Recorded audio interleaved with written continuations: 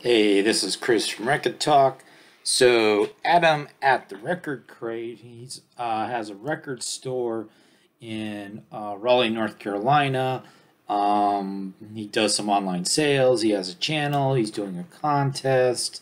So the contest would be for a gift certificate to his store.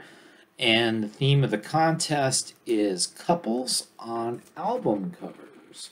So here's like the first one I thought of. I'm sure I'm not the only person who's going to show this. So it's John Lennon and Yoko Ono, Double Fantasy.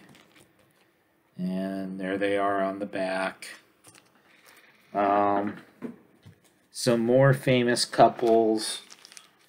We've got the ABBA Greatest Hits. So we've got Agnetha and Bjorn on the front cover.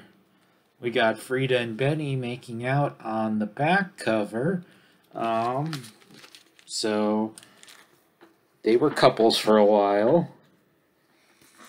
I've got this Justin Town Earl album, The Good Life, with Amanda Shires on the cover. Now, you may know that she is married to Jason Isbell. I don't actually know if this album came out before she was with Jason. I don't know if she was ever in a relationship with Justin or if she's just serving as the model here. Maybe she was. Did she appear on this album? I don't see her in the credits, but they're on the cover. Wait. Lindsey Buckingham doesn't want me showing this one. Okay, so we've got Mick Fleetwood and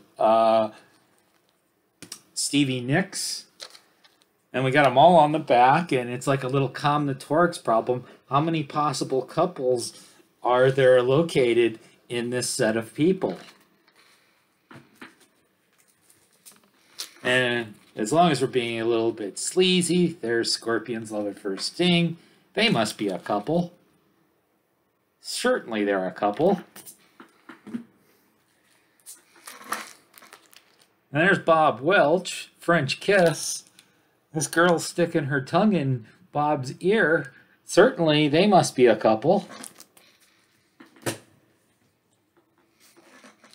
And we got Knockers Up, the Rusty Warren comedy album. The hilarious comedy album has Mr. and Mrs. America. So you can see they're a couple. There's Mr. and Mrs. America.